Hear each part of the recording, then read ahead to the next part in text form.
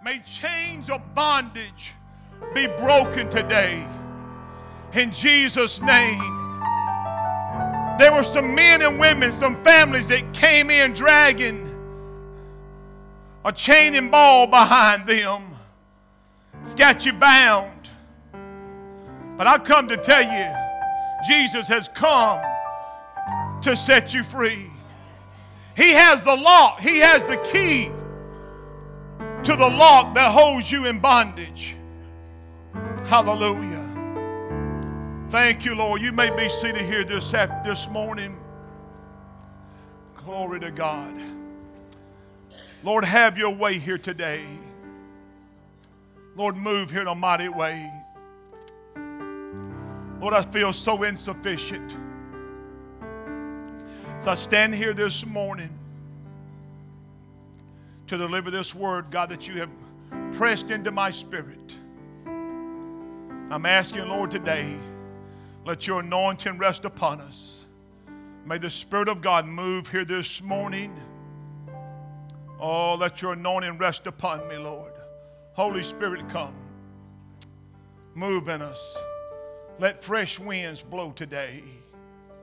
Let chains of bondage be broken. Hallelujah. In Jesus' mighty name. And the church said amen. Amen. Thank you. I want, if you would this morning, to turn with me, and I won't hold you much longer, to the book of Galatians in chapter 1 and verses 6 and 8. This week, God has really stirred this into my spirit. And Lord, I need your help today. Paul writes to the Galatians here, and there's an issue that's going on, and there's something that's happening. There's something that is taking place, and it is really going, if allowed, will really affect the people here, and it will bring them back into a place of bondage. There's some things that are happening here. And he says, I marvel that you are so soon removed from him that called you into the grace of Christ unto another gospel, which is not another, but there be some that trouble you and would pervert the gospel of Christ. It makes mention here that something has happened, something has crept in. And when you look at this, he makes mention of the word pervert. The word pervert means to change, to alter, or to distort. In other words, move it from its original meaning or its original context. So when you first read this, if just by glimpse, there appears to be that there's something happening here. But Paul also makes mention as we get later on down in the end of verse 8 that he says here, but though we are an angel from heaven, preach any other gospel unto you, that which we have preached unto you, let him be accursed. Let him be banned. Let him be excommunicated. And I want to say this morning, just a little dash of leaven seems to leaven the whole lump. And when something creeps in here, Paul has identified it. And I want to say this as I get started. Just bear with me just a few minutes. As we would when we briefly read this, we see that something has happened here in this church.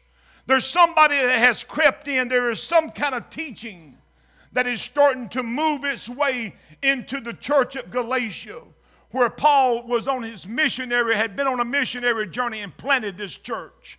But we see where something else has happened.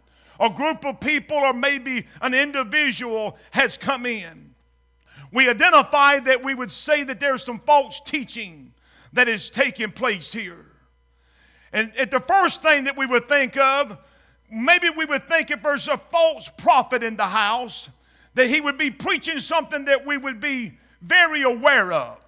maybe some new doctrine, maybe some new something. And a lot of times, if that is the case, you can identify it real quickly. If someone come today and would stand here and preach some old fable tale or some old off-the-wall mess, it wouldn't take you long to identify, hey, this guy is not right. If someone come in and stood in this platform and began to preach that Jesus is not the only way, you would quickly identify it. You would quickly be alert to it. If a pastor or a prophet came in and began to declare this, that there's more than one way, the majority of the congregation, I would hope, would get up and walk out. But I want to say this morning. The devil works in the very deceptive ways. And he always brings in something that you're familiar with. And the thing that was taking place here in this ministry is where the gospel had been perverted was not something new. And it was not even trying to discredit the work of Jesus. It was just wanting to add to this work of Christ.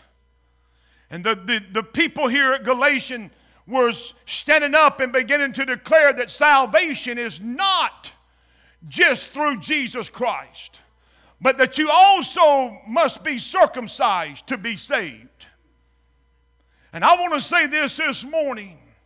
Anytime that you find yourself, this is not the first episode that this has taken place, because we find out in the book of Acts in chapter 15, there was a group of people that rose up and began to declare, unless you be circumcised, you cannot be saved. In other words, there's an adding to it. Just adding very discreetly. They was very familiar with this act. They was very familiar with it because for the most part, it would identify them as the seed of Abraham. Just simply being circumcised. But what they had missed the point of is that did not necessarily identify them with Abraham. It was faith that had identified them with Abraham. Because you could be circumcised in the flesh, but not of the heart. So at any time they was pushing them that there's something that you must do to bring about this salvation. And they began to press upon them this. And I want to share with you this. For you to add anything to the work of Jesus Christ in order to be saved is to pervert the purity of the gospel. I want to make this loud and clear this morning, because I have been caught up in some of this. I have been around people that's caught up in this. I have seen where people made profession of faith, hey, I want to give my life to Christ. And I have seen before they could ever get out of the door. If this gets on your toes, just say, oh my. But before they could get out the doors of the church, the legalistic group of the ministry had hemmed them up and said, I know that what you've done today was a good deal. But if you really want to be saved, let me give you a list of the things that you must do. All that is legalism trying to bring you back up under bondage. Because at the end of the day, the onlyest way that you can ever be set free is going to be by faith in Jesus and Him alone. Let me shout this one more time. Your freedom, your deliverance, your victory, your salvation, your healing is going to come through Jesus and Him alone. And to add anything to that, you have perverted the purity and the simplicity of the gospel. Can I share this with you this morning? The blood of Jesus is powerful enough without your help. I stand here this morning that the gospel is enough. To add anything to the gospel would be heresy. Anytime when you start to say, hey, let me do this, maybe this will help me. By perverting the gospel, by the perverting of the gospel, its power is lost. My. This is why the churches today have reverted over to entertainment. to other sources. Because we somehow or another, we sit around, we can't understand why there's no power. Yet I do understand it, because when not only is our faith in Christ, our faith is also in the power and the work of man. And we have substituted faith for just the strength of man and man alone. I want to tell you, the church has to come back to a place. And the individual, if you want to experience victory, your faith must be solely placed in Christ and Him alone and no one else. Grab a hold to this, church. My freedom is in Him. Let me share this with you. Anytime that you add something to the gospel, you are diluting the gospel. You are weakening it. Where I'm from, anytime you add something to another drink or any sort of, pour some water in it, you dilute it. And that's the same thing that happens when you add something to the gospel, you dilute it. Y'all with me just a few more minutes? I want to just share this thought with you. And I want to share a little bit of my testimony. I've been saved for some time. But I found myself, when I got saved, God doing a mighty work in my life. I mean, God had stirred me up. I was the guy that when worship service starts, and I try to still be that guy. Listen, somebody needs to tie him down, stirred up. Because I had realized that God had set me free from what I could not set myself free from. God had delivered me from what I could not deliver my own self from. But it wasn't long after this. I'm preaching the gospel. I'm hanging around new groups of people, different groups of people that I grew up with, preaching in all different kind of churches. And I found that it wasn't long after that, I found myself living under constant condemnation to some of man-made legalism laws. They would begin to tell me, you've got to do this. And I found myself trying in my flesh to attain the favor of God. Anybody ever been there? Let me make it plain with you. They would begin to tell me, Brother Stacey, and I had this mindset, if I fast 3 times a week, maybe God would do this in my life. And so now I find myself fasting 3 times a week, and when I couldn't make it the 3rd day, I found myself lower into bondage, lower into guilt. I'm not against fasting and praying. It's a part of my daily life. But anytime when you begin to revert to a means to trying to gain favor from God besides Jesus Christ and Him alone, you have done found yourself in error.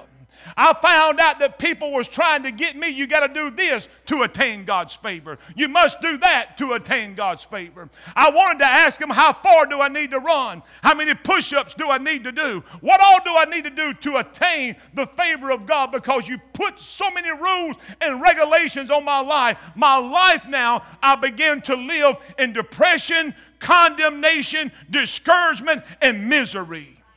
I don't know, maybe none of y'all have ever been there.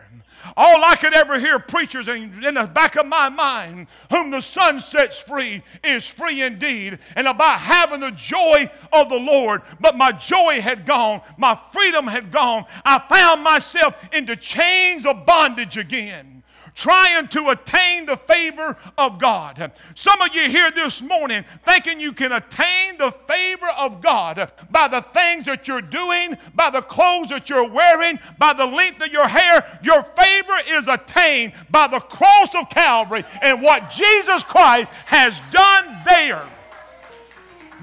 There's nothing in me. And I found out here, I woke up one morning after a couple months. Anybody ever been there?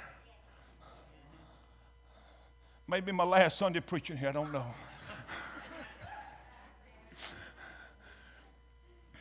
I'm just carrying on with you. I found myself, I get it up, just depressed, just discouraged. And I hear this today. I hear it from many people. You will hear it from several people. And I do want to explain, I just can't live this life. I just can't live it. And I begin to get up in the mornings. I can't live this life. I can't live it. Lord, I thought that serving you was supposed to be good. I thought that serving you was supposed to bring joy. I thought that serving you was supposed to set me free. But why have I found myself back into bondage? I get up one morning. Y'all still with me? And I'm telling you, I'm really debating this. This is no fun no more. I had a person tell me I was trying to live to the expectation of legalism. I will never forget this. A man came and listened to me preach one Sunday. A man that I knew didn't have nothing bad to say. He was going there, but I met him on the street the next week. Some of you might condemn me for this, but it'll be all right. I'm used to it. He saw me the next week. I had on my short breeches and my tennis shoes and an old T-shirt. And this is what the rumor got on the street. That preacher at that church ain't even saved.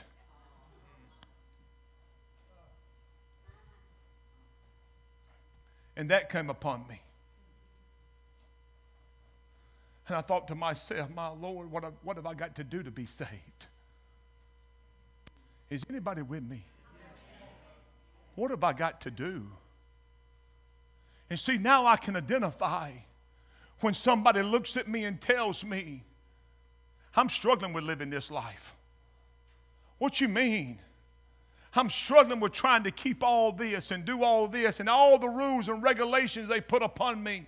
That morning I walked to the mirror and I looked at it, just talking to myself. Y'all don't ever do that, do you? Looking at the mirror, talking to myself. And as I'm sitting there looking at that mirror, I'm just talking. I said, Lord, if following you and serving you is supposed to be so much fun, and if I'm supposed to have so much joy, and if I'm supposed to be free, why am I still in bondage? I've never heard an audible voice of the Lord, and that day it did not happen. But there was something that spoke to me. He spoke to me that day that I will never forget. He says, where you're at today is because your fault. He said, because I've come to set you free. And your faith needs to be moved from other things and place them into me and to me only.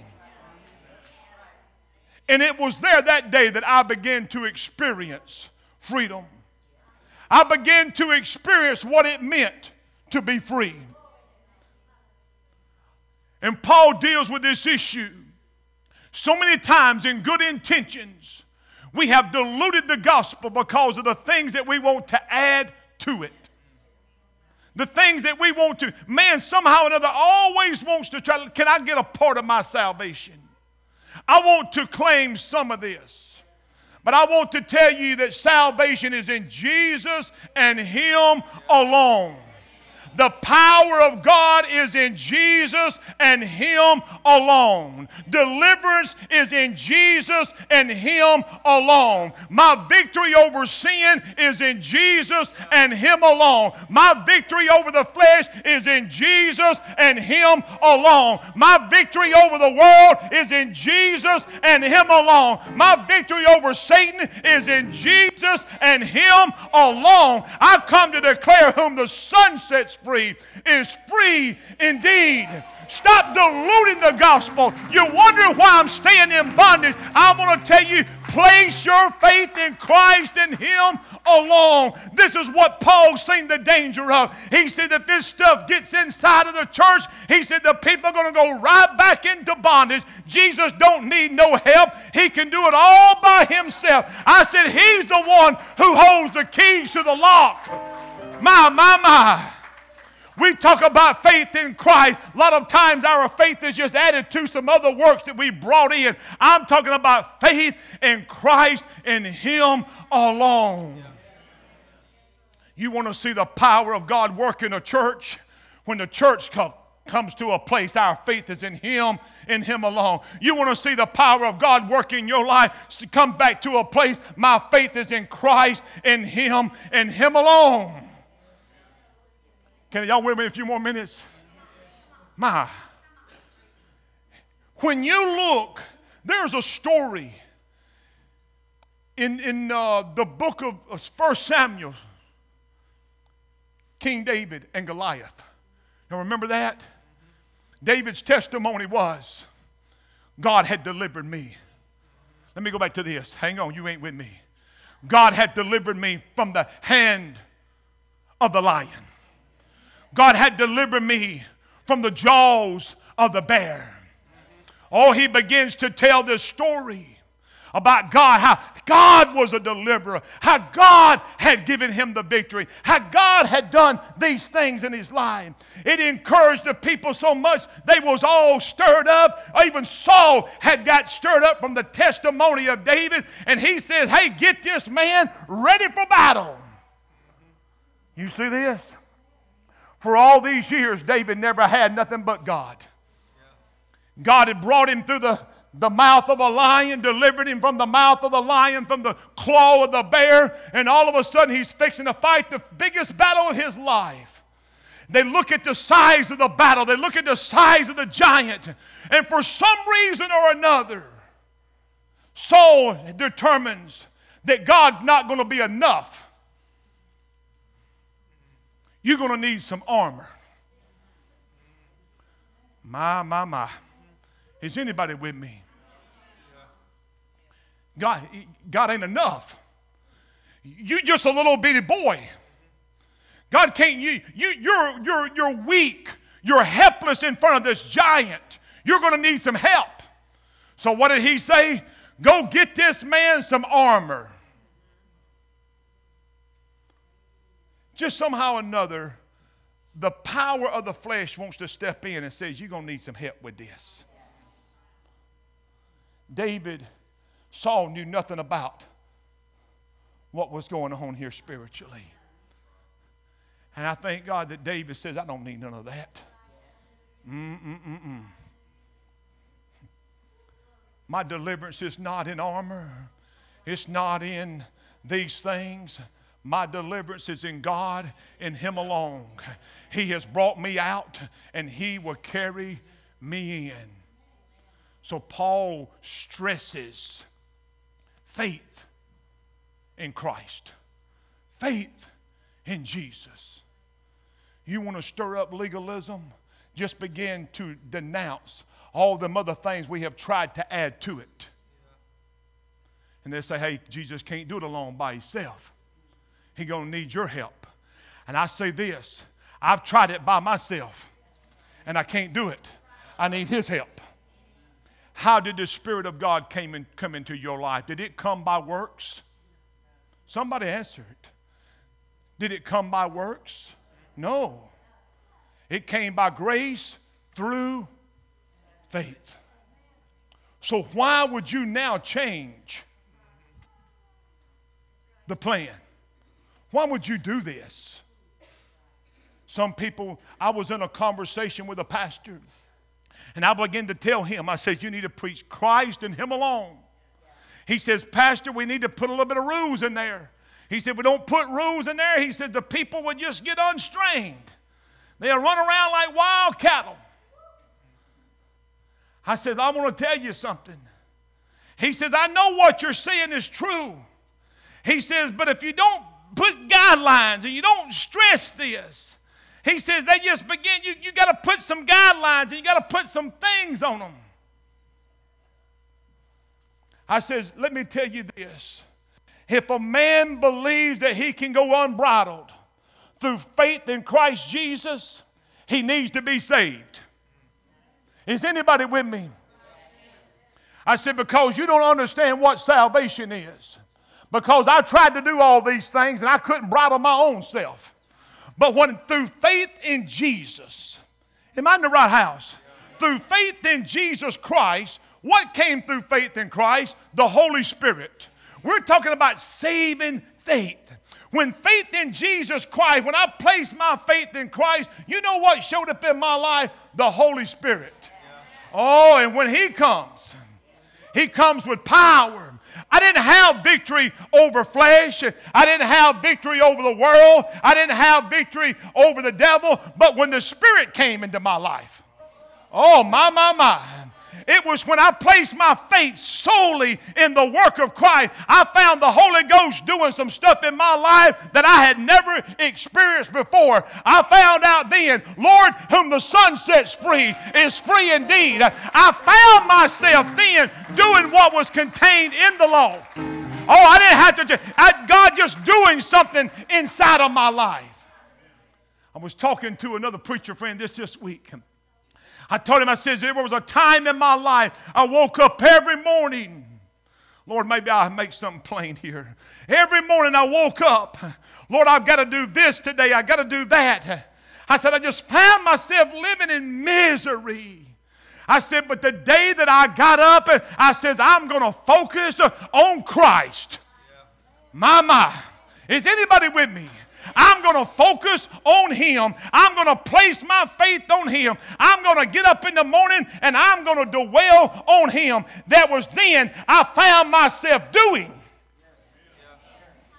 I'm not saved by works, but through my salvation, my life is producing works because of the Holy Spirit working in my life. Does this make sense? This is what the power of God is doing, and all He is asking you to do is place your faith solely in me. Man, victory in Jesus. I see so many times we get up, we leave out. The devil just really is having a heyday in our life. I'm going to close. Just hang on. Lord, use me here.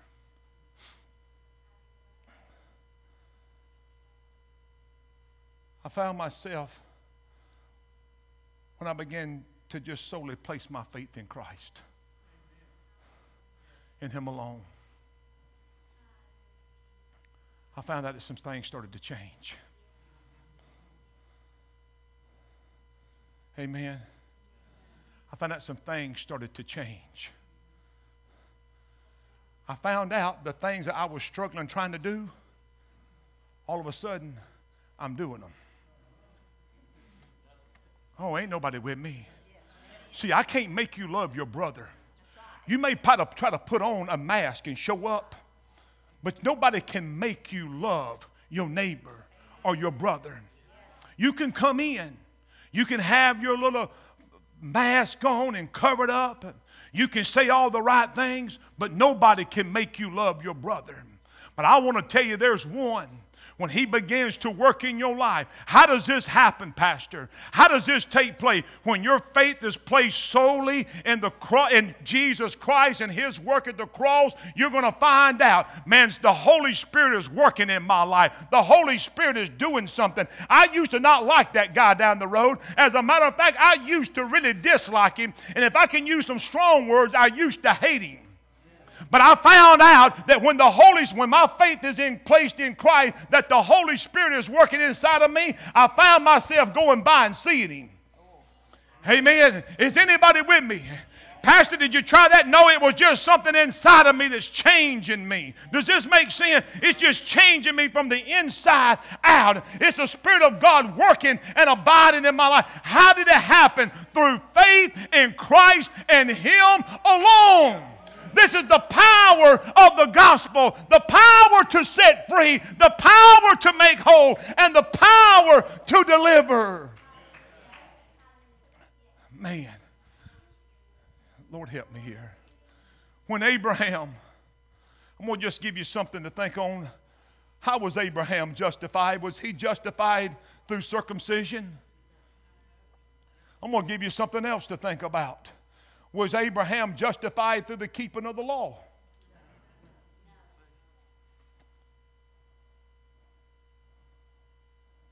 You know what he was justified by? Faith.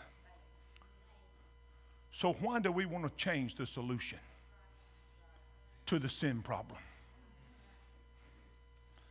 I'm telling you today,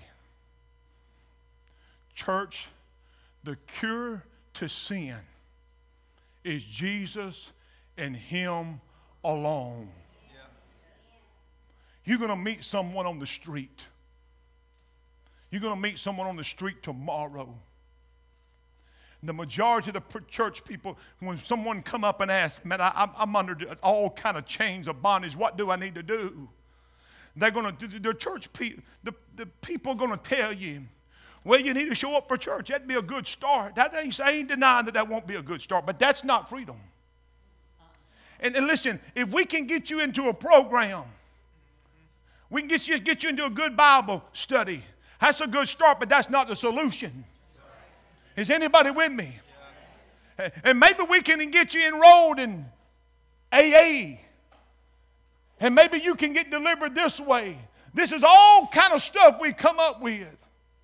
And instead of just telling them, I want to tell you simply, the cure for your issue is Jesus Christ and him alone. The blood that has been shed. I can yet to understand how the church can sing about the blood, shout about the blood, but don't believe it's the onlyest cure for the sin problem that I have, that you have, and this world has. It's Jesus and him alone. And my victory is in him. Your victory is in him. I want you to stand your feet this morning. Lord, help me today.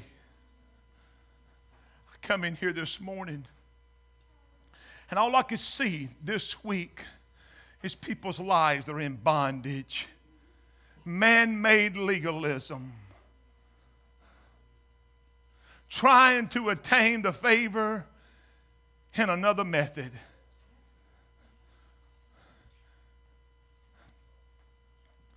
Trying to think that my healing and my deliverance was some other way, some other route.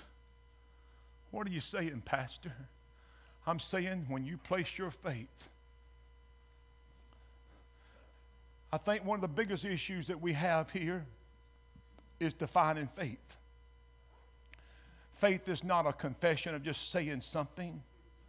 We've tried to convince people if you'll just say this, you'll be set free. If you just name and claim it, you can have it. Just say it. Just say it. You can't say what you believe. You can say it, but you can't mean it. Anybody with me? I hope I'm making this plain, because confession is not faith, and faith is not dead. It's alive. It's doing something inside of you. Faith is committing, embracing. Amen. Faith is saying, Lord, I'm going to follow you. Is anybody with me? I'm not perfect. I'm not declaring to be. I make some falls and failures, but you know what? I know the solution. I know the cure. I know the way.